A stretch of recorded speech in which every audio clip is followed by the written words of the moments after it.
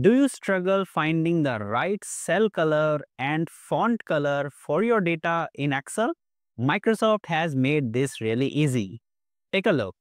Here I have a data which I want to format. For example, I want to put a back color.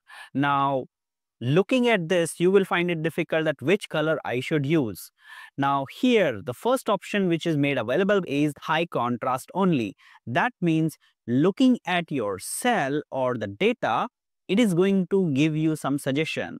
For example, if I click like this and take the suggestion, it is going to give me the suggestions where it will also tell you that this kind of colors, if you are going to use it, it will have a good contrast.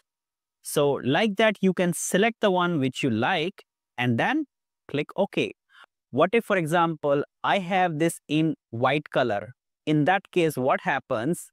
Let me show you. So for example, here I have got this in white color, and in this case, if I take the suggestion, I get different suggestions altogether, right? And I can use it like this. So depending on your cell, it is going to give you the recommendations. The same options are available for font as well, which you can choose. For example, for this one, I'm getting different set of colors, but if I select this, I'll get a different set of colors. There's one more options using page layout. So here in the page layout, you can look for the themes. If you can change the theme, then all the colors will automatically get changed.